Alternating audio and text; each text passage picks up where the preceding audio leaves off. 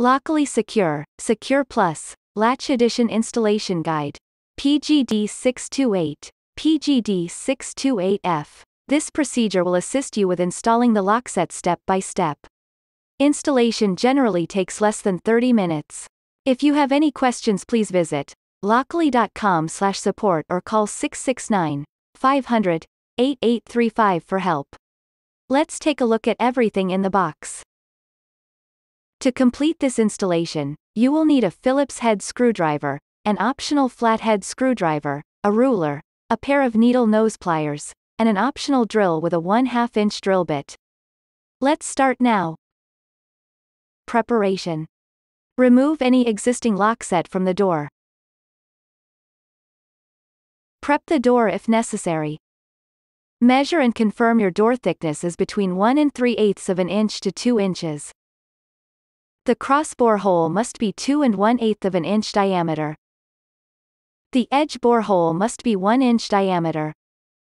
The back set should be 2 3/8 of an inch or 2 3/4 of an inch. Install the lock set. Measure the back set and select the correct lock bolt. For 2 3/8 of an inch back set, install back set F1. For 2 2/4 of an inch back set, install back set F2. Before installation, please note that the curved surface of the latch bolt must face in the direction that the door closes.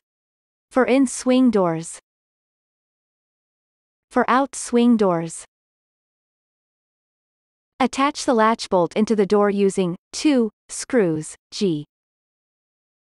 Change handle for right or left swing doors. While facing the door from the outside, if the door hinges are on the right side of the door, you have a right swing door. If the hinges are on the left side of the door, you have a left swing door. The lock ships default for right swing doors. If you have a right swing door, you can skip this part. For left swing doors, change the direction of the exterior handle, open the keyhole cover. Insert the included key and turn the cylinder until the dots on the faceplate are aligned. Use the clamping tool, R. Simultaneously press the 2 release buttons on either side of the handle. Remove the handle. Rotate the handle 180 degrees to the other side of the lock. To reinstall the handle, press the release buttons by hand and insert the handle back onto the lock.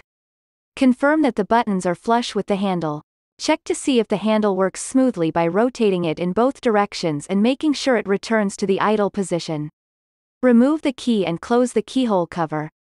To change the orientation of the interior handle, unfasten the release screw on the inside of the interior assembly, N. Change the orientation of the handle as needed.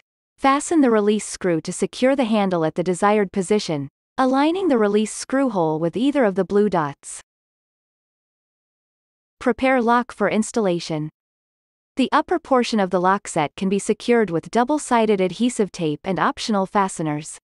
If you wish to have added stability, a drill is required if there are no holes prepared for lock installation. Please refer to the provided template for the drilling dimensions. After the hole is drilled, install the slotted barrel extension, U, to the exterior assembly, B, and securely tighten with a flathead screwdriver. If you don't want to drill a hole, we have provided double-sided adhesive tape for you to help stabilize the lock during installation. Peel the paper cover off of the exterior adhesive, T. Insert the spindle, C, with the holes aligning as shown. Secure the spindle with the locking pin, D. Carefully bend the end of the locking pin with the needle nose pliers. Install the lock, exterior. Pass the spindle through the center of the lock set, and the round rods through the sides in their respective holes. Guide the cable through the cross-bore hole, under the latch bolt. Insert 2 positioning rods, V, into the holes to the left and right of the spindle. Align the lock straight and press hard, if you use the adhesive tape, to secure the top of the lock. Install the lock, interior. If using adhesives to secure the upper part of the lock, remove the cover off of the adhesive tape on the mounting plate. Place the mounting plate on the door. Ensure that the cable is guided through the rectangular hole near bottom of the mounting plate. Make sure that the spindle and the positioning rods are passing through their respective openings. Align the mounting plate straight. Secure the hole above the spindle with screw O. Once the screw has been inserted correctly, make 5 turns clockwise by hand. Tighten the screw. Remove the position rods, V, and replace them with 2 screws, O. Once the screws have been inserted correctly, make 5 turns clockwise by hand. Tighten the screws. If using fasteners to secure the upper part of the lock, select the appropriate optional screw, M1 or M2, depending on your door thickness. Finish securing the mounting plate to the door. Plug in the cable from the exterior assembly to the circuit board on the interior assembly, N. Make sure that the plug is oriented correctly, matching the red side of the plug to the red side of the socket on the circuit board. Guide some of the excess length of the cable towards the exterior assembly. Position the remaining length of the cable away from the spindle area. Position the interior assembly, ensuring that the spindle fits into the square hole and the interior assembly sits securely on the mounting plate. Secure the interior assembly to the mounting plate using 3 screws, P. Place 4 double-A batteries into the battery box. Check if the lock has started operating.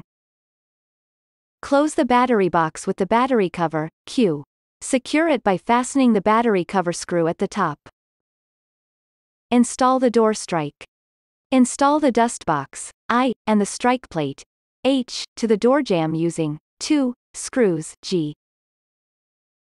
Congratulations, this concludes the installation of the LOCKLY Secure Plus Latch Lock Set. To complete its setup, download the LOCKLY app from the App Store or Google Play. Register and/or log in to your account and follow on-screen instructions for adding a new lock.